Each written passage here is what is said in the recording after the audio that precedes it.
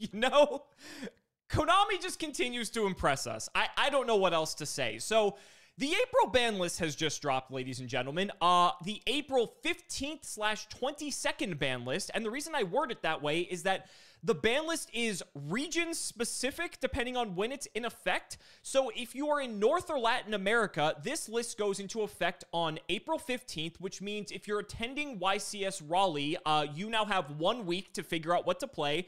Have fun. And if you're anywhere else, this list goes into effect on April 22nd. Cool.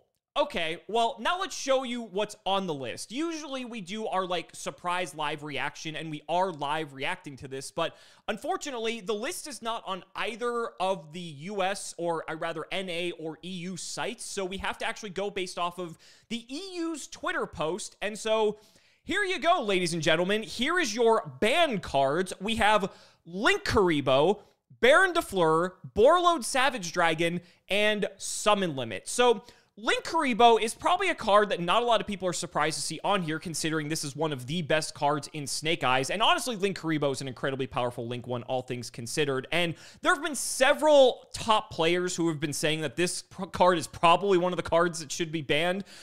That's just hilarious. But Baron de Fleur and Savage Dragon also getting hit are really interesting because that is sort of like part of the end board that these Snake Eyes decks were making in tandem with Jet Synchron.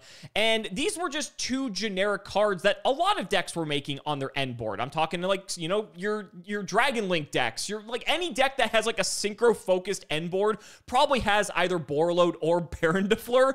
Another band, which is interesting. That means that like these boards that people are going to assemble turn one become a lot less weaker or either reliant on cards that are not generic and maybe part of a specific archetype. So that's kind of cool, I guess, but I don't think anyone had Baron or Savage Dragon on their radar for the things that were actually going to get banned. Because typically, Konami doesn't go after stuff like that. I think out of the three, Linkuriboh is probably the one that makes the most sense just because it's like just generically way too strong for so many reasons, but I get it. And then Summon Limit, I think, is probably the most justifiable ban on here, considering fuck Summon Limit. Everyone hates Summon Limit. Everyone hates Floodgates. And I like how when we went through all the other Floodgates in the previous ban list, when we limited like Rivalry and Gozen and Tikaboo, we kind of just skipped Summon Limit. And yeah, now we're finally banning this card. Thank God. This card is so oppressive.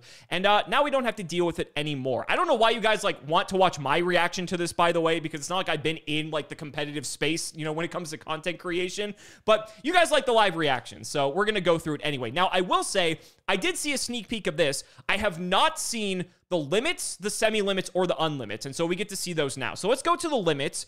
Kieran coming back. Okay, so Protoss is coming back. Tidal, okay. Colossus coming back off the ban list. Kieran, Chicken Game, and Anti-Spell. They actually fucking hit Anti-Spell. I cannot believe it. They fucking hit Anti-Spell. That is incredible, because I thought that was going to be the next problem, is that we missed other Floodgates, and Anti-Spell being limited, you may as well just ban it, so I don't know why we just only put it to one, but it is what it is. So Protoss hasn't been around for a while. Obviously, that was like sort of like the beginning of COVID, I think, when Protoss was like running rampant. And Protoss, I like this philosophy that, okay, we're going to like deal with all the Floodgates, and then we're going to limit Protoss. We're going to bring it back into the game. Why? I don't know. Title makes sense. They're bringing all the Dragon Rulers back like one by one because there's the new Dragon Ruler support that's not too far from the future. And honestly, Title's probably not going to fucking do anything, so who cares? Colossus is, again, if we're talking about removing Floodgates from the game, but Colossus, you know, people don't need to search cards. People don't need to add cards from deck to hand. Not to mention Colossus has built-in protection. Again, are we going to see like anyone actually bring Thunder in any capacity? I don't know, like, maybe, but again, we're going to remove Floodgates and then add more Floodgates. Like, what fucking sense does that make? Kieran may as well be a Floodgate because Kieran's annoying. I think Magispector's getting new support, though, so, like, if they're going to bring back Kieran, which is, like, the best Magispector, like, it makes sense. Chicken Game, why? Like this, I am so mixed on this. The way that this is being presented to us, the way that they just decided to drop this on us out of nowhere, the fact that anyone who's attending the YCS that is literally less than a week from now has to come up with an entirely new strategy and adapt on the fly.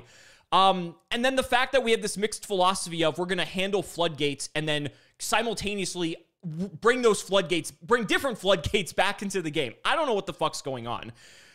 Okay, yeah, that's really all my thoughts on the limits, so that is what it is. Let's see the semis, which, as you all know, I absolutely adore the semi-limited list. We have 2 cards. We have Armonite and Pearly Delicious Memory.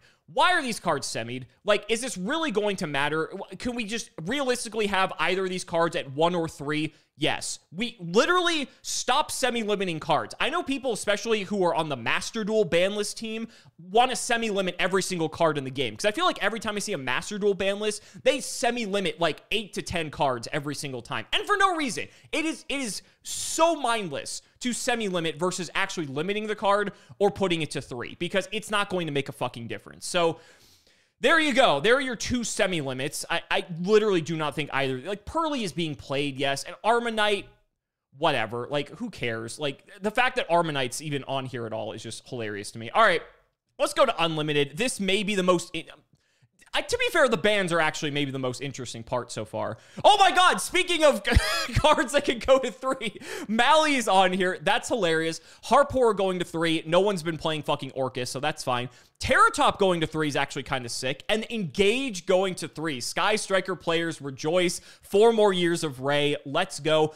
This is really fucking funny to me because if Mally is the card that is no longer on the semi-limited list, why the fuck do we have the semi-limited list? Is Ratpier still at 2? That's like maybe the only other card that like justifiably could be semi-limited. It's funny, it's all the cards that like special summon like another copy of themselves. But like even then, is this going to matter? No, probably not. No one's been playing this. No one's been playing Harpoor. Terratop going to 3 is neat because that's like one of the best like starters, any sort of like rank 3 or like link 2 that requires like level 3s for like the Cherubini decks and stuff. Like there's stuff you can do with 3 Terratop. That might be like maybe one of the more like notable things here. Not that Mally going to 3 isn't notable, but it's like a lot more limiting in its application, I feel. And then Engage is great because, you know, I guess they just want us to keep playing Sky Striker. I think Sky Striker is getting more support though. So honestly, that's probably the reason this is going on here.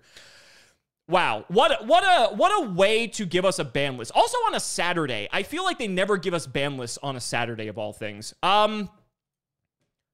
Yeah, that's your ban list, ladies and gentlemen. I think strangely enough, something that doesn't happen very often is the fact that the bans are the most interesting part of this entire list. I think Summon Limit was maybe a card that people probably could have guessed was going to get the axe, and Link Kariba was probably second, if not above Summon Limit.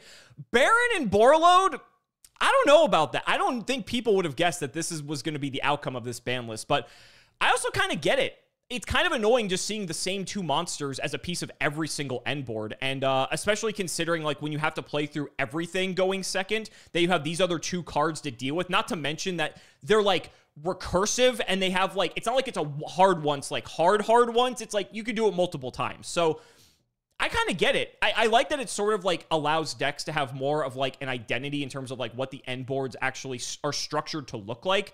But yeah, the rest of this is just like hilarious to me. I don't know why we're banning floodgates to unban other floodgates and then bringing back random shit like Chicken Game to 1. Like that's just so weird to me.